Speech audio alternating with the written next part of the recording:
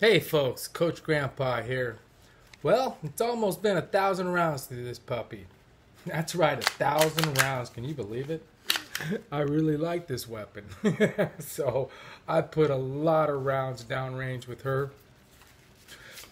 Basically, every time I go to the range, I take her with me, and I always seem to find the money to throw lead downrange with her. So I think I can honestly tell you a little bit about her and give you my 2 cents. And basically, she's like has no problem. She's a true Glock. Perfection. Perfection. That's all I gotta say. I've always liked Glock, and she's not letting me down. So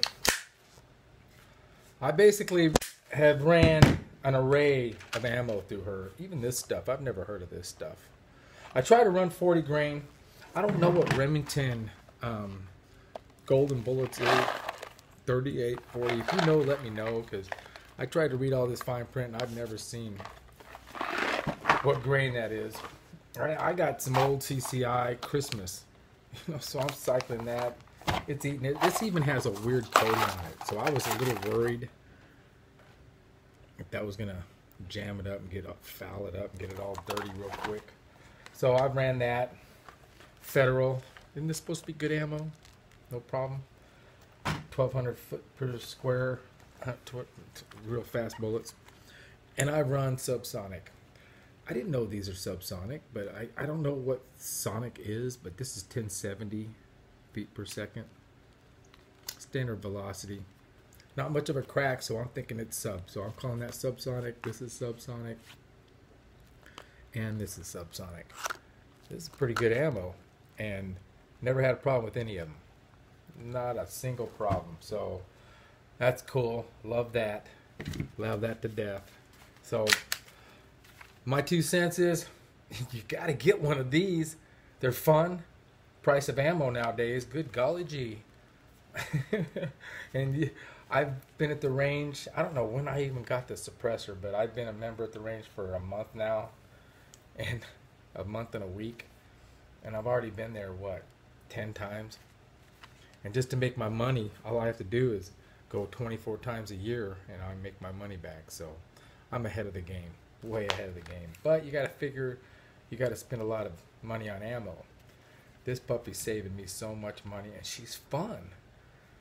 And I'm not the greatest. I'm not even good. I'm about poor when it comes to shooting a handgun. If you look at my videos, you'll see I'm not that good. Boy, with an AR-15 though, you better not be cussing at me. But with this puppy, you got a chance. But I'm getting better, so don't piss me off. But one thing I do want to bring up, and I just love to throw this out there, just like I did with the magazines, don't hit the bottom of them on an AR-15 when it's back, when the bolt carrier's back, because you don't want that round to get jammed up in there. That caused a lot of problems. I love that. And so one thing I want to bring up about this weapon and all your weapons, one thing you really need to try to keep from doing is when it's in this situation, and if there's not a magazine up there and a round in there, this is really made to have a round in there to forward that slide, slam it forward. It's made to have a round in there. And if you don't have one, don't do that. Basically, just get it off that and go down. You know, you don't have to do that. So try to keep from doing that. Basically, this release is just when there's a magazine in there. It's a quick release to get you back in the fight. All right, that's what it's for. It's not to always let the slide go forward, especially when there is no ammo in there. That's not made for that.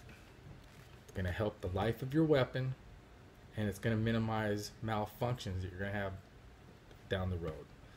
So I hope that pisses off a lot of people, but look it up. There's a couple people that us old farts tell you that. You know, there's other guys that'll tell you the same thing on the old internet. So just check it out. I'm not the only idiot. So, all right. So have fun with that, folks. Gotta love that. So, gosh, I really like this weapon. AAA, Glock 44.